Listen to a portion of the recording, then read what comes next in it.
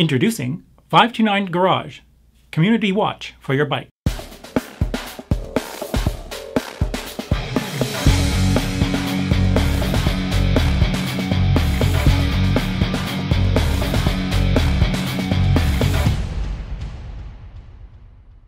Bike theft and the resale of stolen bikes is a big problem around the world. A solution to that problem is to create a database where you can register your bike and where you can also check against before buying a used bike, before accidentally buying a stolen bike. Such a database is called 529Garage, and they call that the Community Watch for your bike. The great thing about 529Garage is that it's supported across Canada by the RCMP and other law enforcement agencies, universities, colleges, bike clubs. It has very good support.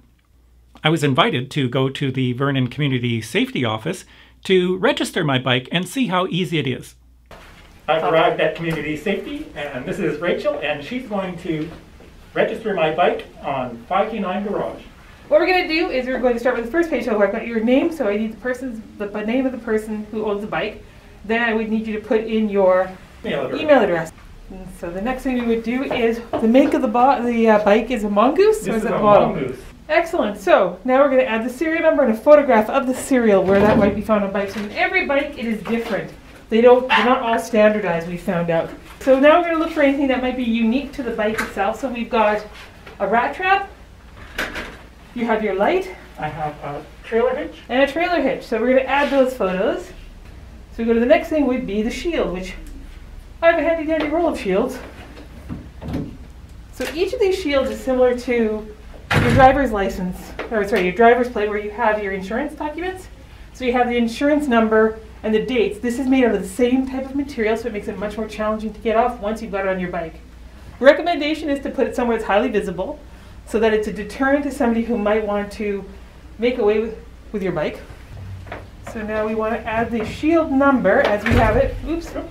Very nice, very nice. Done. So now we're going to add more details. Okay.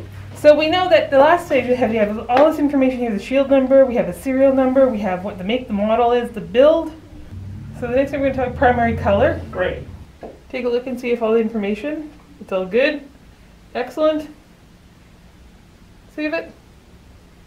And you've got 3 lots. Anybody that wants to come and have their bicycles registered, Garage 529, is invited to come down to the office. We would ask in a time of COVID that they actually call us ahead of time, just so that we can be prepared and make sure that we have the adequate staff to accommodate in case there's other people here. So the phone number for the Community Safety Office is 250-550-7840. So if you want to look up our office, you look it up under the City of Vernon Community Safety Office. And all the information is there to find us. Alrighty. Thank you. Thank you very much. So that didn't take very long at all. When I got home, I downloaded the app on my Android phone to register my other bike. And it tells you afterwards that it took you 4 minutes. I also wanted to register some bikes for friends. So I was looking at the app and I discovered I can't do that. And I really thought you could. So I sent an email to 529Garage and they responded within the hour that had I loaded it on an iPhone or iPad, I would have received the option to register a friend. So I borrowed an iPad from Adventure Girl, and as you can see, it's pretty straightforward. Register a friend. You just have to swipe and automatically you get a place for a username and an email address. And I'll explain a bit more about that in a moment. The great thing about this app, and they obviously put some time and effort into it, the reason it only took me 4 minutes to register a bike is because you just keep going to the next thing. You enter the make, the model number, and the year.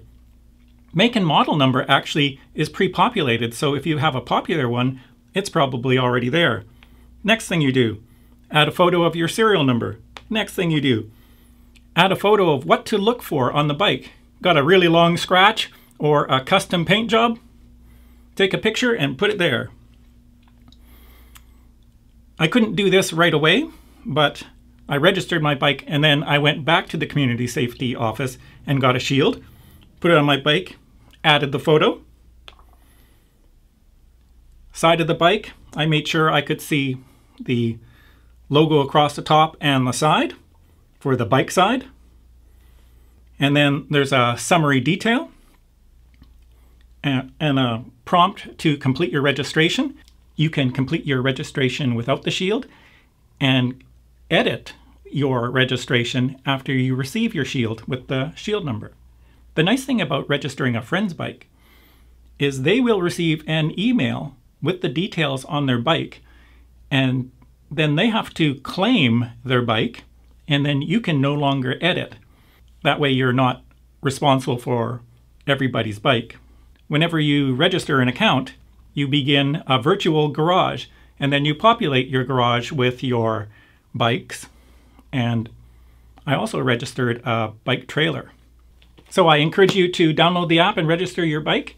If you don't feel like doing that, as Rachel says, give the community safety office a call, make an appointment to go down, ride your bike down there, and get it all registered up. Like and subscribe for more videos. Check out my other YouTube channel, Active Vernon.